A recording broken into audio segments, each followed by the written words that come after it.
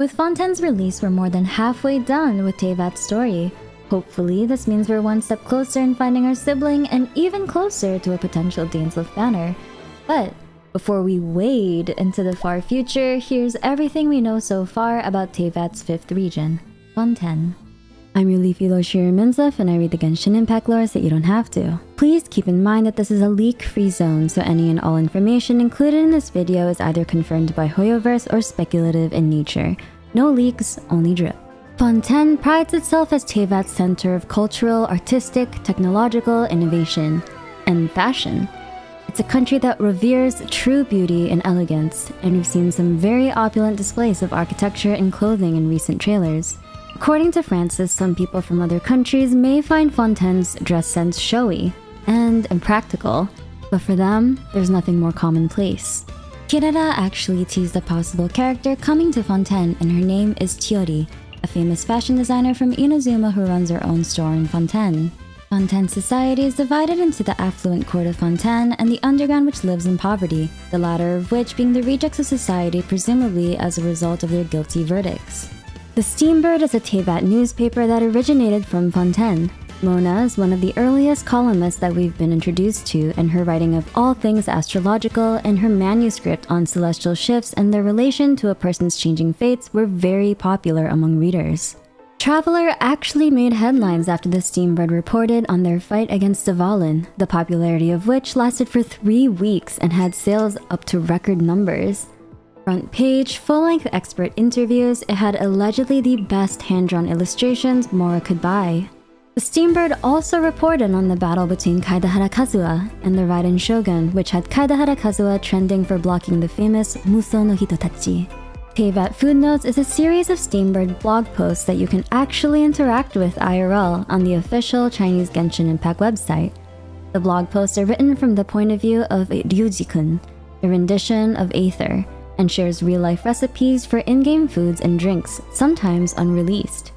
Other Steambird staff include Charlotte and Gaston, an NPC looking to interview Dory for being the owner of the Palace of Alcazarzaray. Rock and roll also originated from Fontaine according to Jin Yan, and the Iridescence tour which we helped in the previous Lantern Rite was also started in Fontaine.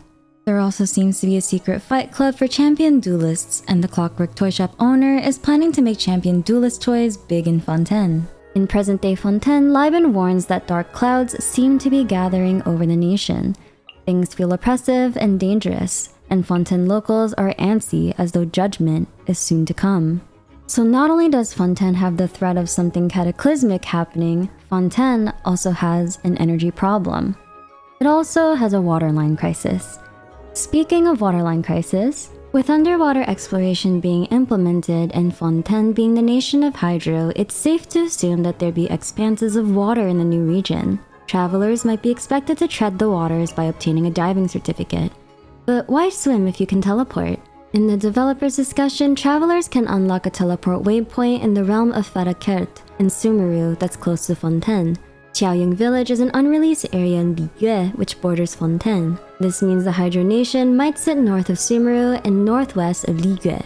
So right here, approximately. This would make the most sense since there are 3 harbors that connect Sumeru and Liyue to Fontaine. Lumidu's Harbor, which leads to Chenyu Vale, and Ro Maritime Harbor, which routes to the Sumeru Deserts. Beta Harbor is a harbor in Sumeru which is located directly across Fontaine. In order to travel from place to place in Fontaine, one can use the Aqua Rails. According to Augustus Lovelace, Aqua Rails are a special transportation system which uses vehicles called Aqua Buses. Not only are they fast and convenient, but they even have Melusine guides on board who provide commentary on the scenery. Here are some locations and points of interest that we'll probably encounter in Fontaine. Fleuve Cendra, mentioned by Clee's mother Alice, translates to Ash River in French, and a fleuve is a river that flows into a sea, desert, or lake. This could be a body of water heavily patrolled by the Melusine. The Melusine originally hail from a secluded village and are said to be born with powerful sight that enables them to see things that humans can't. Their ability to perceive traces of bad guys is precisely why most employees of the Maréchaussée Phantom are the Melusines. The Court of Fontaine seems to be the nation's main city, with it and Erinys being 2 opulent regions. Opera Piglisse is within the Court of Fontaine and is the area where court trials are held. Looney and Lynette regularly perform their magic shows in Hotel de Bord, where the owner often invites artists to perform at the restaurant. The Fortress of Meropide is allegedly a prison in Fontaine first mentioned in Yanfei's birthday letter.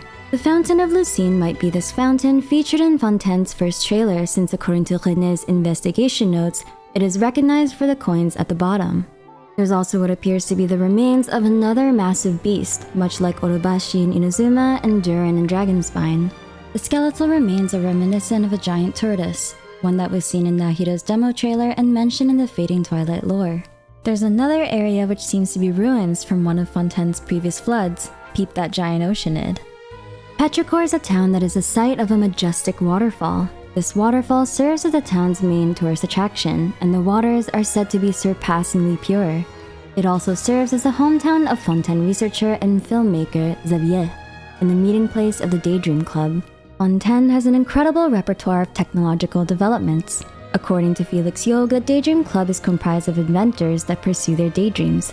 Lecantre and Babis are brothers in this Daydream Club that are working on a super-sized cannon that can fire missiles into the stars of Teyvat, all while carrying people inside. Yes, a rocket. They are, however, still searching for the right fuel for their ambitious project. We've also seen glimpses of automatons in recent trailers. There are also speculations that Fleminette, the younger brother of Linny and Lynette, is an automaton due to his ability to converse with a vacuum cleaner. The Fontaine Research Institute of Kinetic Engineering is the hub of the country's technological prowess.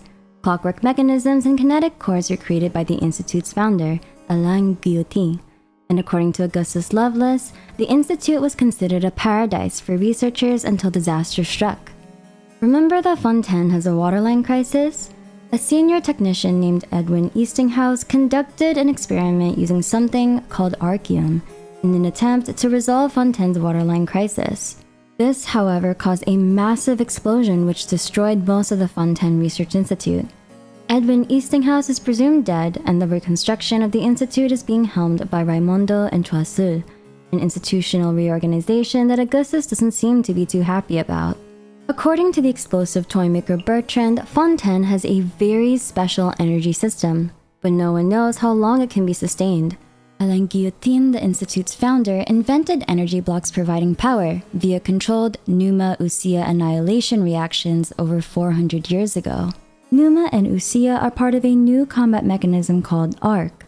Pneuma and Usia are opposing energy forces, and when they collide, they create a reaction called annihilation. There are Pneuma-aligned characters and Usia-aligned characters, and they are recognizable by their vision shapes. This technology is the basis of most of Fontaine's clockwork mecha today. Fontaine's main energy source is called Indemnitium, and it is generated during the process of judgment. A machine called the Oratrice harvests people's belief in justice and converts it into energy. However, this energy source has been on the decline, and researchers from the Institute have been scrambling to find alternative energy solutions before the entire system comes crashing down. To clarify, the clockwork mecha and the Fontaine combat system use Pneuma-Usia energy. The city of Fontaine is powered by Indemnitium. In the Vibro Crystal research event, we meet Patrice, a Fontaine researcher studying the potential of using elemental power as an energy source, the conduits for such elemental power being the Vibro Crystals. Patrice states that independent researchers must apply for funding to conduct their studies, but using them means that you'll be assuming the social responsibility that comes with their use. To spend large sums and not produce any results, therefore, makes you no different from a criminal deserving of judgment. If Patrice were to return empty-handed, he would most certainly face at least a few dozen charges, and such crimes would surely land him the harshest punishments if he is judged. Patrice ends his rant by saying as long as you are not considered guilty, you can enjoy all manner of conveniences. We people of Fontaine have all benefited from that system in the past. This might suggest that the Institute facilitates and funds the nation's researchers and engineers, and deploys these strict rules regarding the use of resources, presumably to avoid potential con artists. Those who fail to yield results or explanations are punished. The Fontaine Research Institute's ability to provide funding for researchers who apply for funding already seems to function more inclusively than Sumeru academia, where research can only be conducted by academia members. Technological inventions seem to be the primary source of the nation's income. Oh, and for those of you wanting to know, Patrice was actually able to successfully complete his research on vibrocrystals, but due to his methods of achieving his results being illegal to the Court of Fontaine, he is currently under public scrutiny, and his friend Anatole was sent to verify his test results in the vibrocrystal verification event. Here are some notable inventions from Fontaine. The camera. Yes, the camera you use is actually an invention from Fontaine, or rather it was redeveloped in Fontaine. Cameras actually existed pre-Cataclysm, and the memento lens was once part of a special camera that was used by the Hiragi clan as a tool for exorcisms. The Hiragis would have a special camera made to order from overseas, with that catalyst mounted on its lens assembly. That camera was said to have been able to record thoughts and memories. And though the complicated components may have rusted away over time, the specially made lens can still see that which does not exist in the present world. It's unclear whether or not the Hiragi camera came from Fontaine, or if Fontaine reworked ancient technology. But cameras seem to have been recently imported to Liyue and other nations in Teyvat just prior to the start of Traveler's Journey. The Mikage Furnace. The Mikage Furnace in Tatarasuna was designed by Fontaine engineers and was the largest smelting facility in all of Inazuma.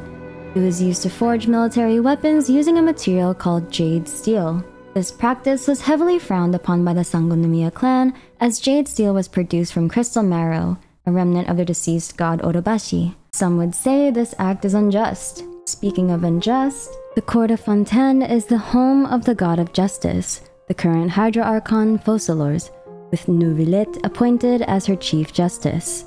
The court operates on a judicial system, and according to Yan Fei, Fontaine's law is notoriously complicated. Bertrand states that for some people, Fontaine is a most convenient place to live, but for others, it is not but a place of grief and disappointment. NPC dialogue seems to indicate that if you comply with Fontaine's laws, life should be comfortable and easy, and failing to abide by said laws could land you the harshest of punishments on top of being ostracized. Aside from humans and humanoids, Fontaine is also home to races such as the Lockfolk and the Melusine, the latter of which seem to make up Fontaine's police force. The Maréchaussée Phantoms.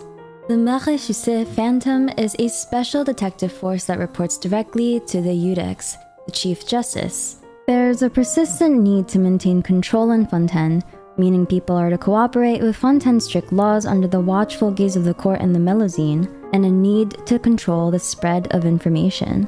The Steambird, the main newspaper of Fontaine, is overseen by the court, meaning it gets to vet what information can and can't be published, and most importantly, how it's published. Aside from its dystopian nature, the Court of Fontaine is also apparently known for its beautiful women.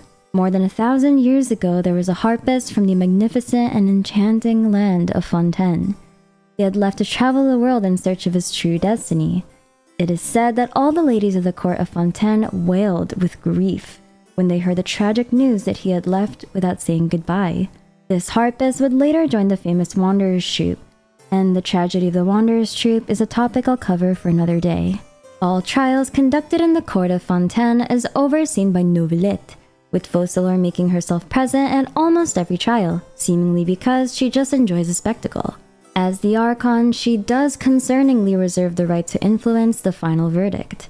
Nahida states that Focalors has an interesting personality, while Nuvilit claims that Focalors is prone to tantrums. This paints a very juvenile and pretentious portrayal of the current Hydra Archon. This behavior seems to be confirmed by her own words in the Varunada Lazarite gemstone, as all Ascension gemstones contain lines spoken by their respective elements Archons. However, Minsleif does say, "The god of justice lives for the spectacle of the courtroom, seeking to judge all other gods. But even she knows not to make an enemy of the divine." An indication that Focalors perhaps fears Celestia. This doesn't help that according to some triangulation theorists, Celestia might be situated right on top of Fontaine. Focalors is also not one of the original 7 Archons. The previous Hydra Archon was the Lord of Amrita, also known as the Lord of the Sweet Dew. The Logfolk were her dutiful spies sent across the waters of Teyvat to connect the people of the world together. The Lord of Amrita was one of the Archons called to Tunigi Hollow to combat the Abyss, but was slain. Her body was turned into pure dew from which the previous Dendro Archon, Greater Lord Rukkhadevata, grew a massive tree called the Harvest Stockum to keep Lord Amrita's conscience alive in the mortal realm. The Harvest Stockum has kept Abyssal forces trapped for years. After Lord Amrita's death, Focalors came to power as the new Hydro Archon, a development that was vehemently rejected by the Logfolk. Several Logfolk fled to the whereabouts of the Lord of Amrita, only to be heartbroken at the sight of what was left of their beloved Archon. Idea also cites the reason for the Logfolk leaving as the waters. The waters of Fontaine changed into the Oceanids. Now the waters there are full of pain and hatred. For us, if we wanted to live, fleeing was the best choice. Logfolk or Oceanids are beings born of water's essence. According to the Dew of Repudiation, water contains memories and willpower, and that these things can grow when bodies of water meld together. This could be how Logfolk are born or achieve sentience. Due to their life force being so directly linked to water, the Logfolk can actually change bodies of water. For example, when Rodea's rage turned the waters bitter, threatening to destroy Mondstadt's water supply, and alternatively, water can affect the health of the Logfolk. There are several things that are still unclear about Fontaine's water and why it's become so toxic. Is the pollution due to Fontaine's industrialization? According to Santon, in contrast to the fresh nature of Sumeru, the air of Fontaine is toxic fumes. Is Focalors a being similar to the Logfolk in that pain and hatred in her own heart has polluted the waters of Fontaine? Or is the toxicity caused by any abyssal influence? And of course, we can't talk about abyssal influence without talking about the Fontaine Archon Quest. If you remember the Grand Thief from the We Will Be Reunited Archon Quest, he was allegedly a highly respected treasure hoarder from Fontaine. He was selected to divert the Abyss Order forces from the ruins in Liyue. He was instead turned into an involuntary sacrifice, as the quest title suggests. One of the Archon quests we'll encounter is Masquerade of the Guilty, and according to Alice and Yanfei, both suggest a possible theme of being put on trial, Ace Attorney style. We're told of a prophecy spreading in Fontaine. The people will all be dissolved into the waters, and only the Hydro Archon will remain, weeping on her throne.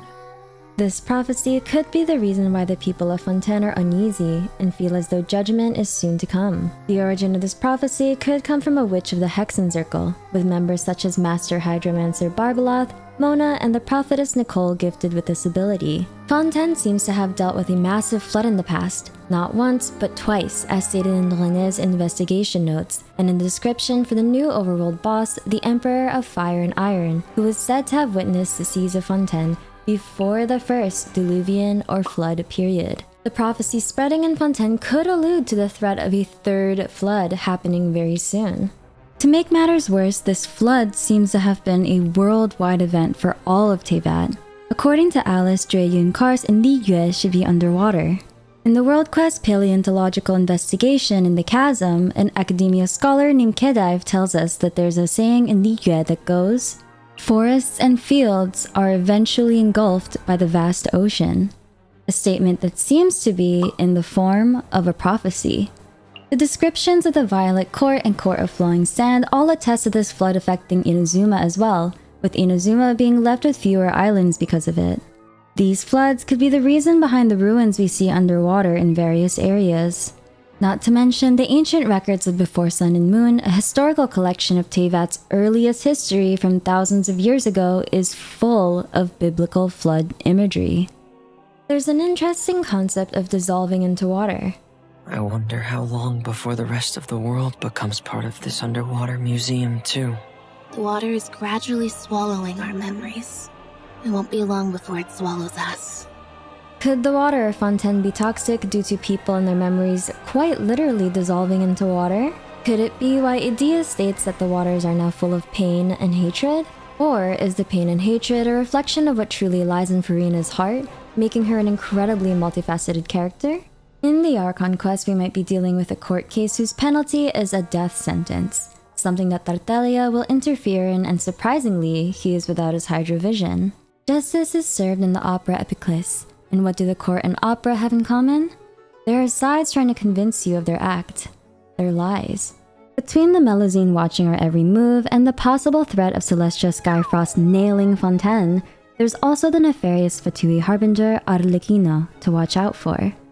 Arlecchino founded an orphanage called the House of Hearth, and children from the House of Hearth are raised to become members of the Fatui and consider each other family. Arlecchino's Fatui moniker means the Harlequin, and in the Commedia dell'arte is a character that acts to thwart the plans of their master. This description matches Wander's and Tartaglia's voice lines describing her as unhinged and willing to betray her superiors for her own ulterior motives. This is an emblem containing all the constellations of the Fatui harbingers. And this constellation of a hand holding a candle is speculated to be Arlecchino's, which is a symbol called the Hand of Glory, originating from an old European form of punishment where a murderer's hand would be amputated and dried while holding a candle. This could be foreshadowing a crime Arlecchino might commit in the Fontaine Archon Quests, or it could hint towards a possible crime committed in her past, which isn't so far-fetched since villain and homicidal are kind of synonymous with one another. Does this also mean that Linny and Lynette are working for the Fatui as children raised from Arlecchino's orphanage? Not necessarily, but Lynette's name might be a hint towards the possible involvement they'll have with Arlecchino. In the Arthurian legends, Lynette is a noble lady who travels to King Arthur's court to seek help in rescuing her sister Leonis from the Red Knight, also named Sir Ironside. Later on, although Sir Ironside demonstrated a cruel and sadistic nature, he was still brought to Arthur's court as a Knight of the Round Table. A hint to a redemption arc for Arlecchino after her possibly betraying the Fatui? If the Fatui is after the Hydronosis, then the best place to look would be the Oratrice. Once again, the Oratrice is a machine that harvests people's belief in justice and converts it into Fontaine's main source of energy, an energy source that seems to be dwindling. Each Archon presides over their own part of Teyvat, and each Archon seems to have a duty, and a way in which they draw power, presumably from their gnosis. The Animo Archon has a duty to rule over Mondstadt to attain power, a role he willingly relinquishes to the people in exchange for freedom. According to Nahida, the Dendro Archon's power is derived from the people's faith, power Nahida initially lacked due to her not being as loved as Greater Lord Rukkhadevata. So, it might follow that the Hydra Archon's power is derived from people's belief in justice, and the Hydronosis might very well be what's powering the Oratrice. According to the 4.0 livestream trailer, Linny, Lynette, and Flaminette are investigating how exactly the Oratrice operates, and why it's actually conscious, sentient. The accident in their show could be a ruse to uncover Fontaine's secrets, and the person instigating their plans could very well be Arlecchino. It's important to note that although Genshin draws inspiration from a plethora of literary and musical works from all over the world, it might not necessarily translate directly into Genshin's writing. However, it could be a good indicator of approximately where the story might be heading. Speaking of literary references, 4.0 will be introducing one of my favorite bosses in the game so far, Coppelius and Coppelia, who are named after characters from a comic ballet where a doctor named Coppelius makes a life-size dancing doll named Coppelia. Coppelia is so lifelike that a village youth named Franz falls in love with her, discarding his true love for another woman named Swanhilda. Dr. Coppelius wants to bring his doll Coppelia to life and requires a human sacrifice from which he conveniently selects Franz. Franz is later saved by his original love Swanhilda when she dresses in Coppelia's clothes to fool the doctor into thinking his robot has come to life. Coppelia's story is very much in line with Fontaine's overarching theme of deception. With Fontaine's release, we are more than halfway done with Teyvat's story. If you enjoyed this video, please leave a like and subscribe, and I'll see you in the next video. I'm your leify lore Minsleif, and I read the Genshin Impact lore so that you don't have to.